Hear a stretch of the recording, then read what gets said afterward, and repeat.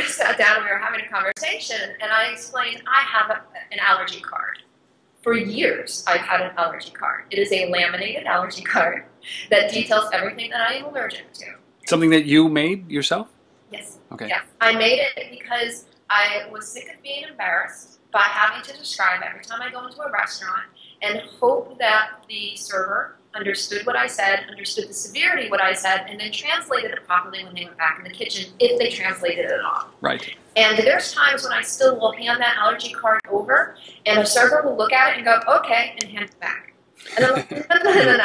That needs to go to the kitchen in order for me to trust that I am not going to end up on the floor here. Yeah. Because again, it's different to have an anaphylactic, or in my case, anaphylactoid, which is, a very small difference, allergic reaction, and, just having a little intolerance, which, by the way, we account for all severities. And within the app, you can set your severity, mild, severe, or anaphylactic. Our parameters will return results based on those severities. So there's something for everybody within that. But when I told Jeff about my allergy card, and he said, let me see it, showed it to him, and he went, perfect. This is what we're going to do. This is our plugin for restaurants. Sure. And hence became the nutrisleuth safety dining program.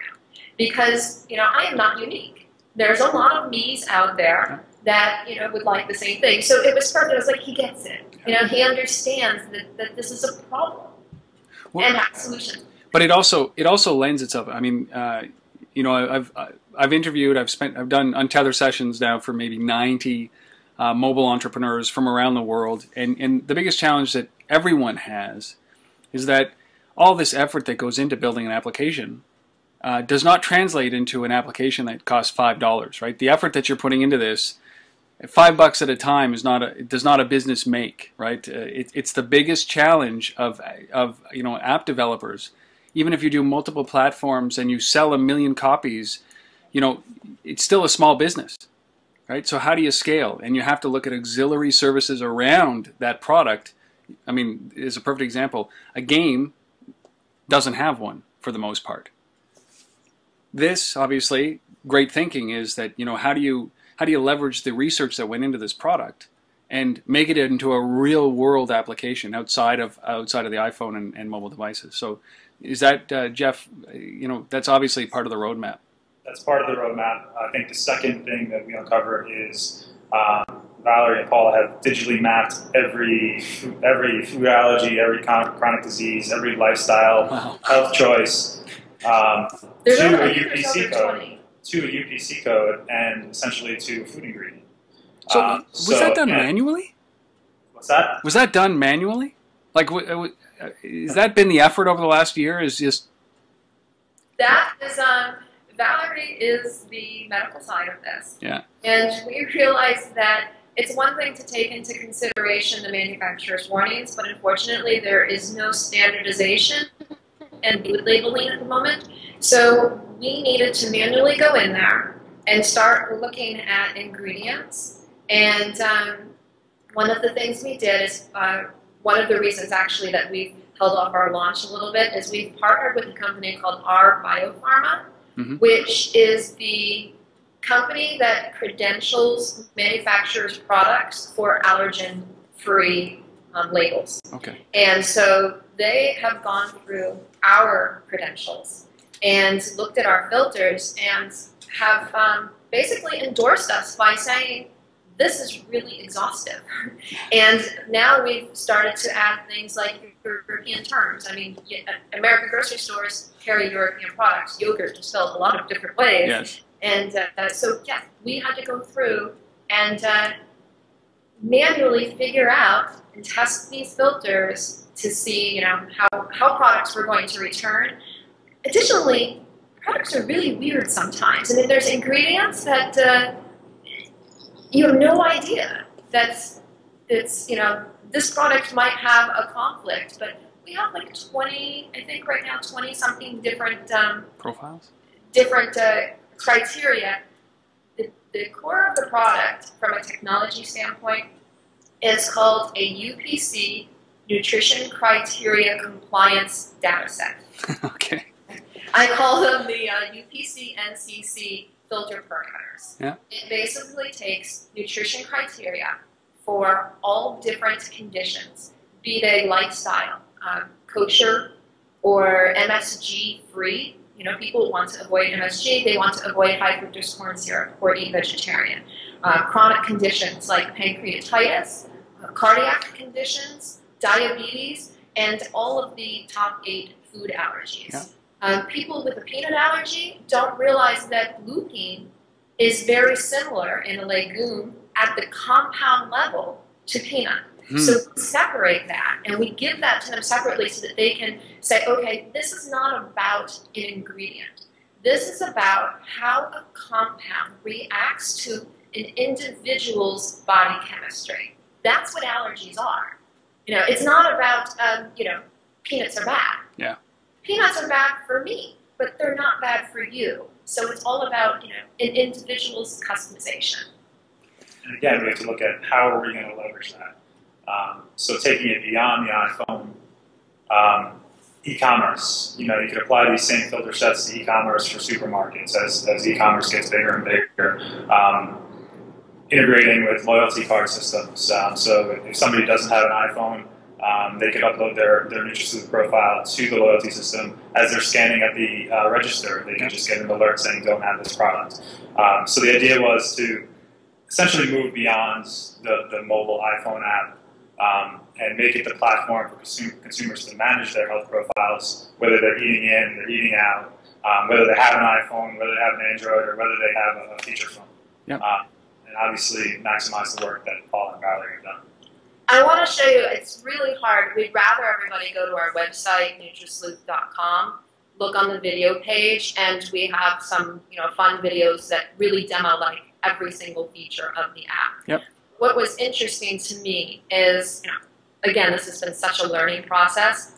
So I was going through and I was testing the app. And I have added in here different profiles of people that would have shellfish allergy, peanut allergy, diabetes, etc. So I'm looking for things that, you know, return incorrect results. I look up Wegmans, which is a supermarket chain, private label ketchup. And I don't know if you can see there. Yep. Okay, so the product has no conflicts.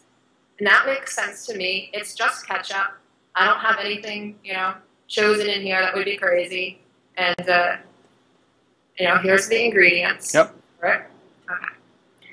So then I go to the next ketchup, which is Walden Farms. And Walden Farms is a specialty food company. So I'm thinking they're allergy friendly, etc. And I return for a couple of my sample profiles at both a lifestyle and an allergy conflict.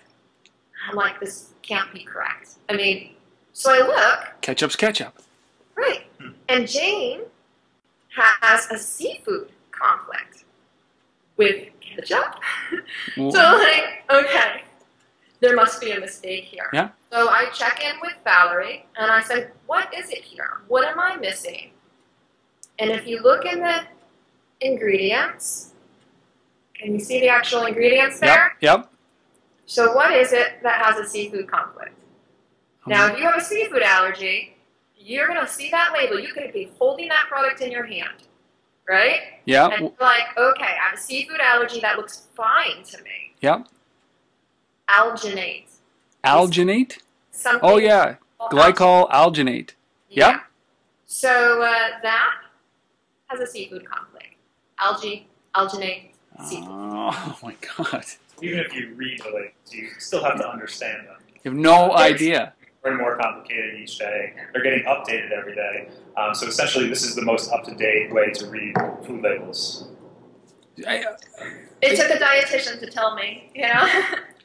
It just seems like this is, I mean, so from a mobile perspective, from an application perspective, this really does, this simplifies everything from a dietitian's perspective. I mean, if I have a sensitivity, or if, you know, there's an example, if it's a high protein diet, or if I don't want MSG, you know, my wife suffers from migraine, so MSG is a no-go, right? So and you know, certainly sensitivity to caffeine and a lot of these things that are in there. Obviously, sugar and a bunch, everything that's good, I think, is bad. But this allows you to really just without a brain, like it's what GPS did for getting from A to B. I don't have to think about directions anymore. That's out of my head. This does that, doesn't it? It just makes it so simple to figure out what should go into my body and what shouldn't. And I mean, GPS being a good example, you don't have to follow the GPS and what it says. It will work around you. Yep. But it's a tool that empowers you so that if you're not thinking about it, you can reference it or not. Yeah, it just but it really comes back to just having a dietitian right by your side. It has Valerie's all her knowledge and all her education right there by your side in your hands. And we also have other people on our board of advisors. Carol Ireton Jones is one of them. Yep. She is, in our opinion, one of the most noted dietitians in the world. There is an equation that's actually the equation. I'm not a dietitian, so this is not going to be explained perfectly, but it's the equation that you use as a dietitian to figure out how many calories a body needs in order to function at a normal level. okay. That equation, you know, someone is this age at this height, you know, this body weight, they need this many calories. That equation is named for her. Okay. So what was really great is Valerie was telling us that she studied that equation in school. Yeah. And, that's pretty cool.